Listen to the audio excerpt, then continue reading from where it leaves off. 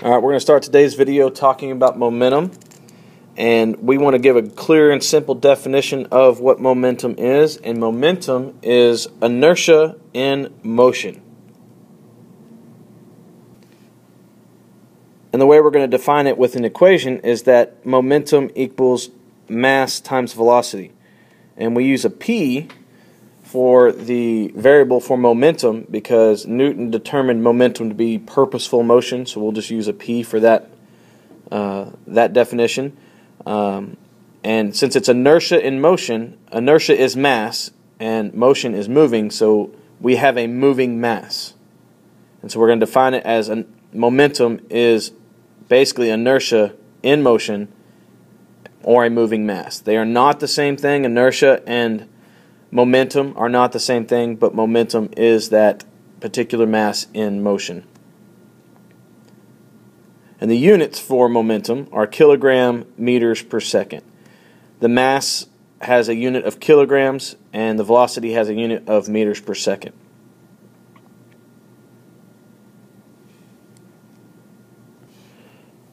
So now what I'd like to do is talk to you about Newton's first and second laws, and the reason we want to do that is because Newton's first and second laws of motion talk about what forces do to single objects. Newton's third law is talking about a pair of objects, so therefore a system of objects, but Newton's first and second law are talking about what a force can do to an individual or single object.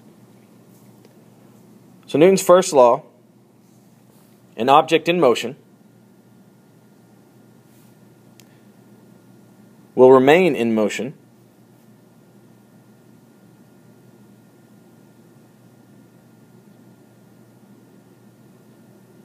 unless acted upon by an outside force.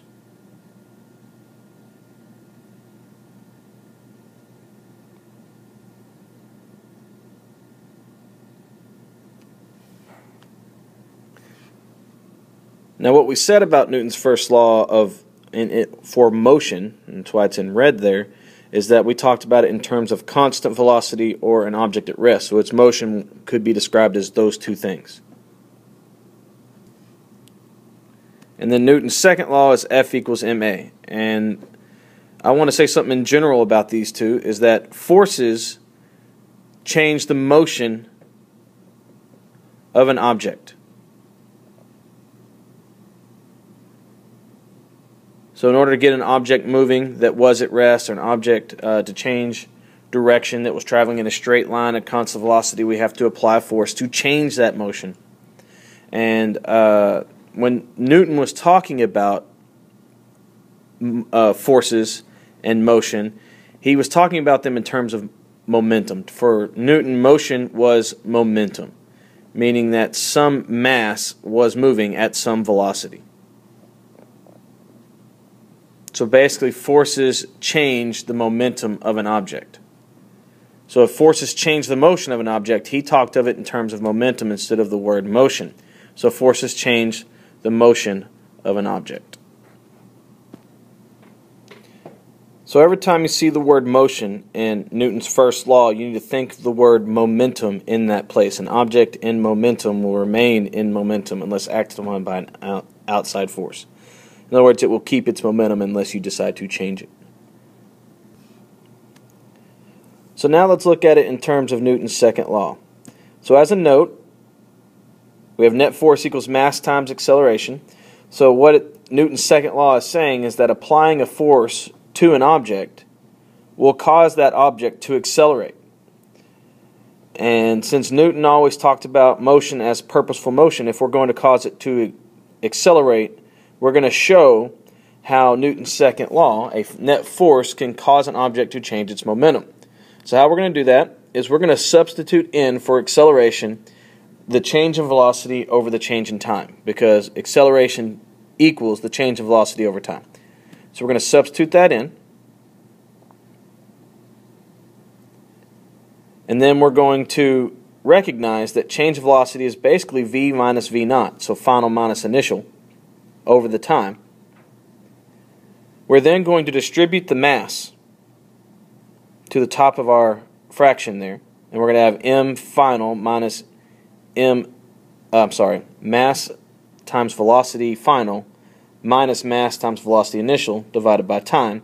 And knowing that momentum is mass times velocity, we can substitute final momentum, or just P, minus initial momentum, which in this case will be P naught, and divide it by time. So the net force equals final momentum minus initial momentum, which can be defined as the change in momentum over time. And so we have now basically proven that applying a net force will change the momentum of an object.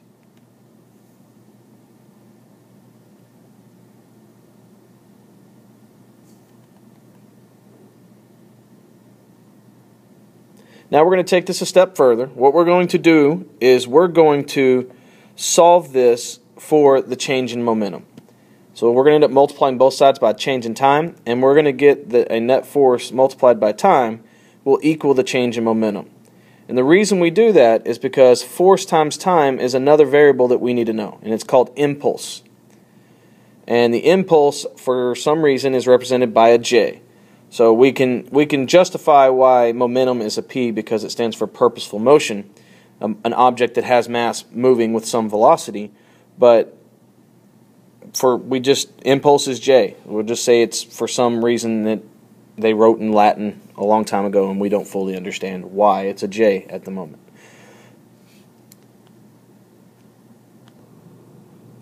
So now technically we have another equation that impulse equals the change in momentum, or J equals the change in P, and J equals net force times time, or force times time. Now, in a general summary of what's going on here, we're going to write down that a non-zero net force changes the motion of an object or a system of objects. We're not going to jump right into a system of objects right now, but mostly because it's easier to deal with individual objects and then move forward to the system of objects. But a non-zero net external force, so an outside force, not internal force, changes the momentum of an object or of a system of objects. And we'll cover that a little bit later. So now let's go into impulse and the change in momentum.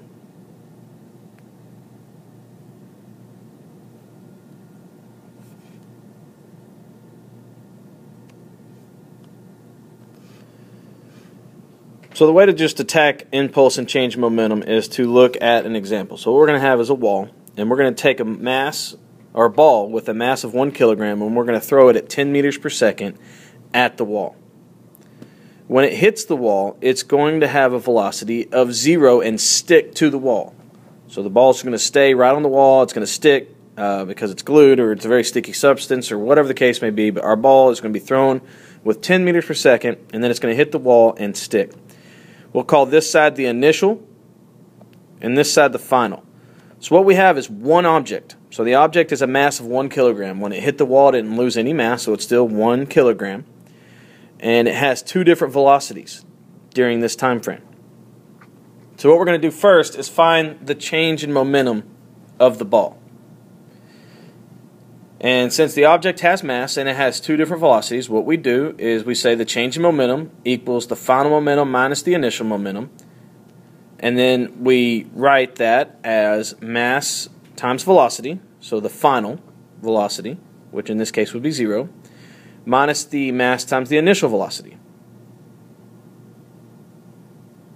So that is 1 kilogram times 0 minus 1 kilogram times 10. And we're going to get a change in momentum that equals negative 10 kilogram meters per second. Recognize the units. So in this case, the ball lost momentum.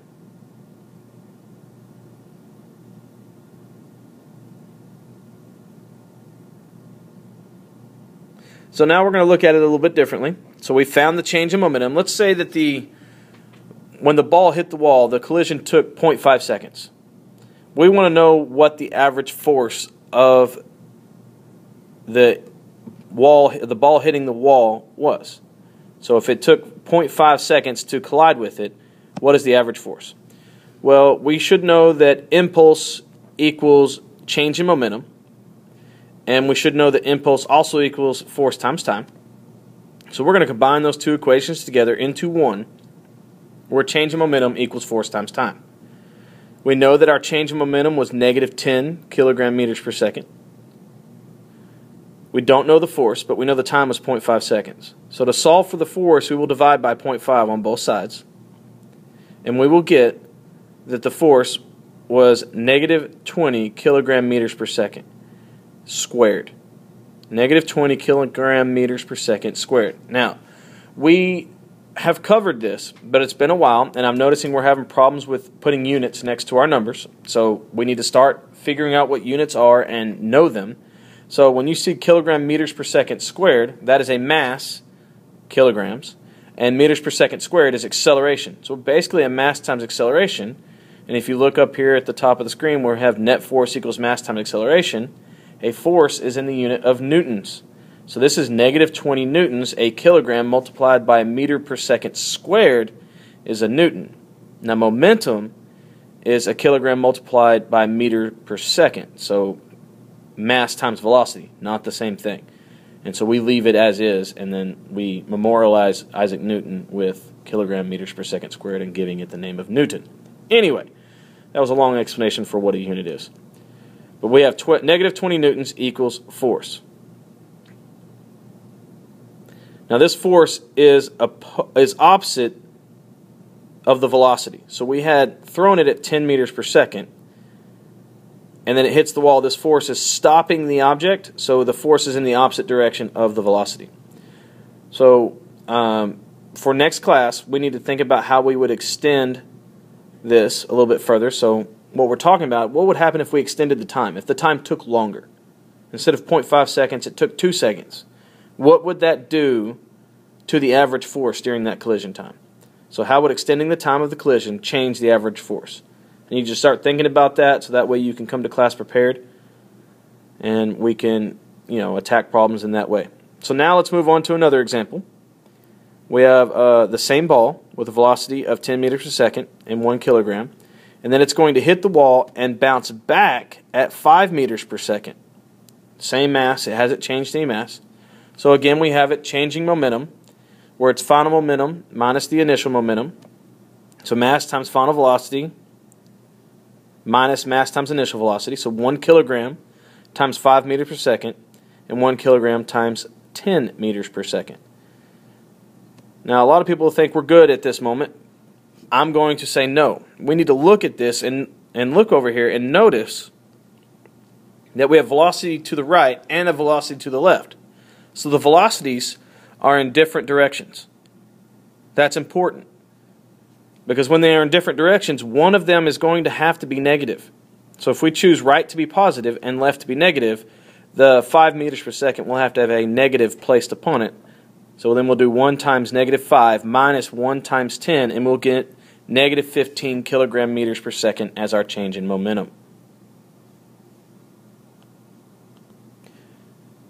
Now you should look at this and notice that bouncing off the wall caused a greater change in momentum. We have a greater change. What this should really tell me is that momentum is a vector quantity. Velocity is a vector quantity, and therefore momentum is a vector quantity, which means that direction matters. So whenever you are given velocities and it says they're in different directions, but the problem may leave them both positive, it is your responsibility to recognize which one needs to be negative and apply it in the equation. If you don't, you could miss some problems. So make sure have the wherewithal to read and recognize when things are in different directions, and direction matters for a vector. So we'll practice some in class on this stuff.